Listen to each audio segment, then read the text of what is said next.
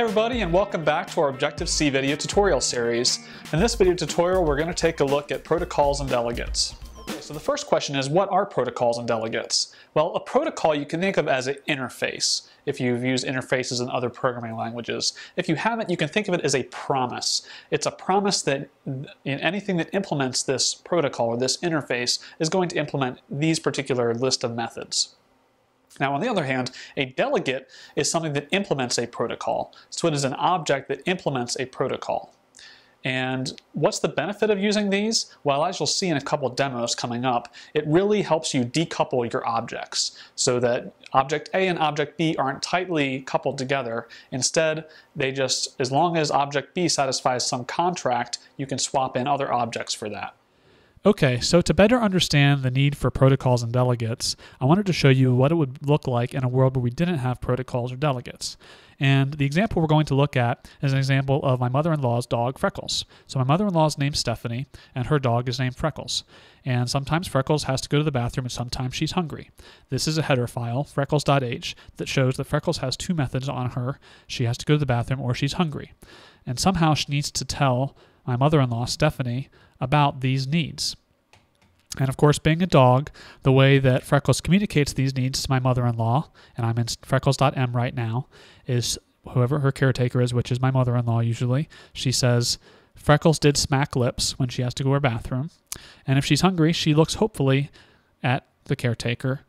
And going over to Stephanie.h, she implements these two methods. And .m, so if Freckles smacks her lips, she says, okay, Freckles, let's go outside. And if Freckles looks hopeful, she says, here you go, Freckles, here's a biscuit. So going to app delegate, here's the code that sort of tests this out. So I make a new Freckles and a new Stephanie, and I set the caretaker of Freckles to Stephanie. And then I say, Freckles is hungry or Freckles has to go to the bathroom. And if I run this, then here's the messages from my mother-in-law. Now, the problem arises if instead of Stephanie being the caretaker, what if my mother-in-law needs to go out of town and she needs us to take care of Freckles for a while? So now the caretaker is going to change. Instead of the caretaker being Stephanie, the caretaker needs to be Vicky. But we have a problem because right now Freckles is very tightly integrated with the Stephanie class. You see it declares the Stephanie class here, it takes a type of Stephanie, and so on. And so even though Vicky implements these same methods, we're going to have to change the code quite a bit in order for it to work with Vicky. So we could do something fancy, like maybe have Stephanie and Vicky derive from the same base class that implement these methods or something like that. But that seems like something we might not want to do. I mean, if Stephanie and Vicky aren't that closely related. So let me show you what I have to do to get this to work with Vicky. I'd have to change this to be Vicky. I'd have to change the type here to be Vicky. And then in the .m, I'd also have to import Vicky.h instead. And now I can go back to the app delegate and I can get it to work with Vicky instead. But I've had to modify the code. What we really want is we want to have a way where we can say, okay, any object that has these two methods, then I can go ahead and use them. They're a caretaker as long as they can implement these two methods. And that's exactly what protocols and delegates do for you. Let me see why you need protocols and delegates. Let's look at the syntax for how you make this actually happen. First of all, you have to define an interface. So you can define this interface, or maybe sometimes you're implementing a protocol that Apple has created. So a protocol is simply a list of methods, and they can be either optional methods or required methods. So the syntax here is you put @protocol, then you put whatever you want to name your protocol, and then every protocol can extend another protocol. And similarly to when you create objects, if you don't want to extend any other protocol, you can just use NSObject as the default. Then when you put the @optional keyword and list any optional methods, and then you put @required and list any required methods, and when you're done you put @end. It's as simple as that. So once you've defined a protocol, you have certain classes that are going to implement this protocol. And the way you do that is, you've already seen the syntax for creating a class in Objective-C.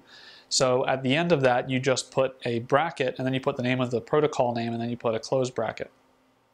And that's the first example, is that's what happens if you want to put it in your header file. You can also mark your class as implementing a delegate in the implementation file if you want to keep the fact that your class is implementing a delegate. If you want to keep that private, you would put it in the .m file.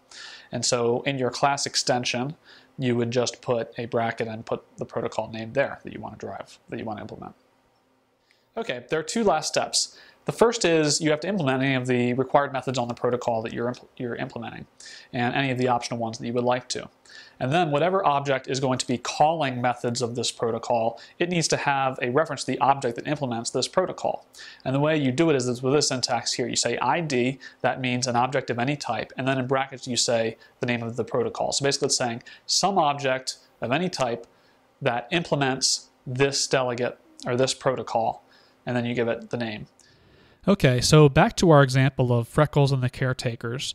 I want to modify this to use protocols and delegates instead of the sort of hard-coded method that we've done up to this point.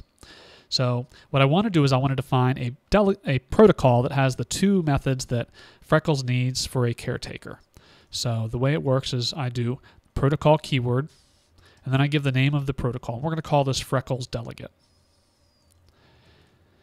And then you give the protocol that this protocol drives from, which is just going to be NSObject in this case, and then @end. And then inside here you list all the methods that are required. And we can put the required keyword if we want here. It's also the default. I could, if I didn't put this, it would be assumed to be default.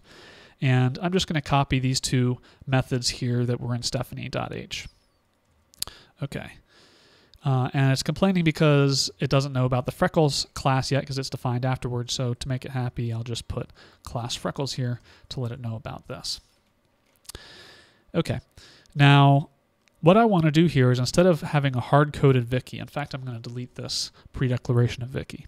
What I want to do is I want to say a class of any type that implements the Freckles delegate protocol. And I don't need the star when you're using ID.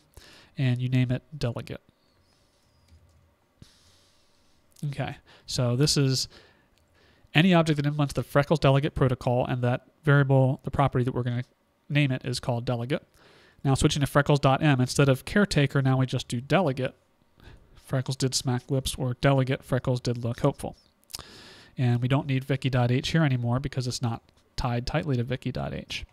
Now we just got to mark each of these classes as implementing the Freckles delegate.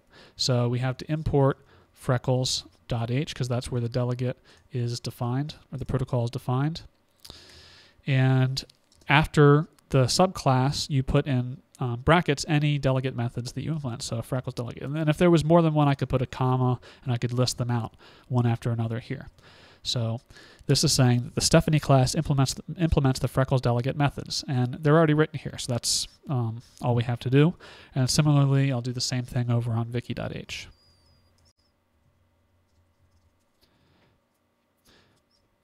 Okay, and then the last change is inside appdelegate.m. Instead of using caretaker, it's now called delegate equals, we'll start with Stephanie, and I'm going to run it. And we see Stephanie's messages to Freckles. And now I can just, if I wanted to switch to Vicky without making any changes in code, sorry, it's delegate, not caretaker. Now we get Vicky's messages instead. All right, that's it for this video tutorial, but as always, I want to leave you guys off with a challenge. This time, I want you to create your own protocol, and it's going to be called the Stephanie protocol. And the idea behind it is sometimes, your mom might get sad for whatever reason. And if your mom gets sad, if you're Vicky, being a good daughter, you want to call your mom and try to find out what's going on and help her out. But if you're Freckles, the dog, you want to go over and lick your, owner to make her feel better. What I want you to do is add a new method to Stephanie.m called isSad.